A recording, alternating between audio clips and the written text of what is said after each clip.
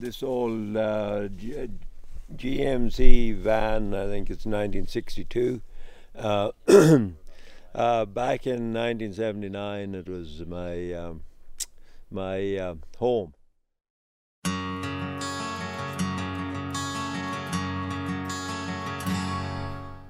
I left home because I didn't get along with my dad, and I got as far away as possible from family because of all the tragedies associated with my childhood. And I traveled from place to place, and I carried everything I owned in it, and I had my canoe on top. And my girlfriend and I found this place in 1979, and we were come here to camp and make a base camp for the winter, and so it become.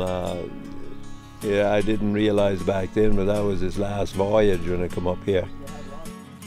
This shelter here was built in 1979, and it was built in a hurry because my girlfriend was a mountaineer, and we needed to make a base camp for the winter, and we decided on this because this place here goes up high, up in the snow, and but we didn't have much tools or materials.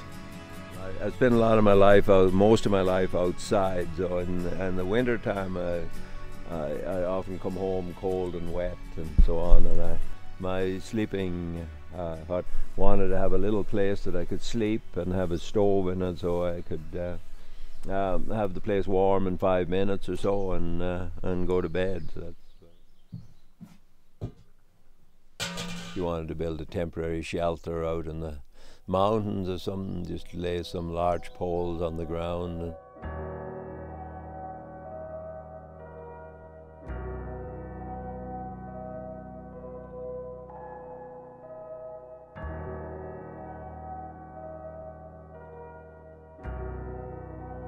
We've lost that concept of manhood and growing up and all that somehow, you know. I think you don't have that extreme whatever it is to push you out in the world. At one time it was a young fella'd go to sea because he couldn't get along with his father, for instance. And that's natural. That's natural to be forced out of the nest, just like the grizzly bear beats up her cubs, send them away, you know, give them a good beating, and then he won't follow her around anymore, you know.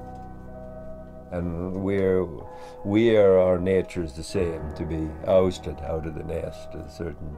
But with all the infrastructure and all the industrial whatever makes us so that we don't have to grow up.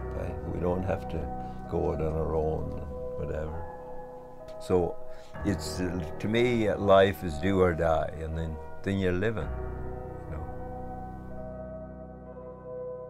You know, when we look at the past, we see the good parts of it, and I'm telling you the good parts.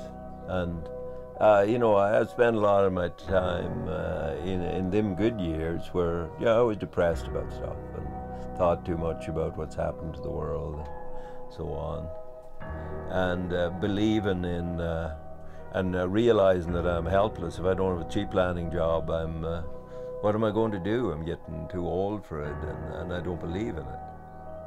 So when I started growing food, I come to realize that this is really important to feed my family and my friends and people around me, and that the way I live isn't ideal. It has